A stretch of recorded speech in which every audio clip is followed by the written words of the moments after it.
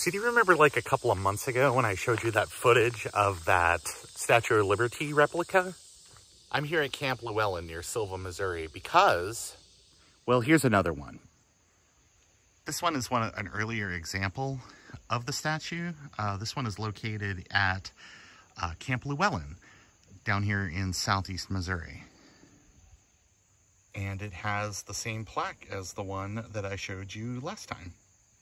If you look at the arm, you can see how it's bowed way out, which is much different than how the other statue or the real Statue of Liberty looks like.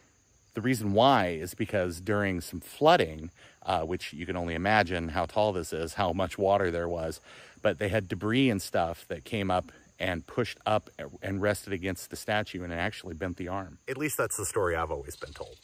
So as you're out and about exploring this great country of ours, if you see one of these, let me know in the comments. Because there was nearly 200 of these statues erected to celebrate the 50th anniversary of the Boy Scouts of America, and it would just be interesting to see how many of them are left. So get checking.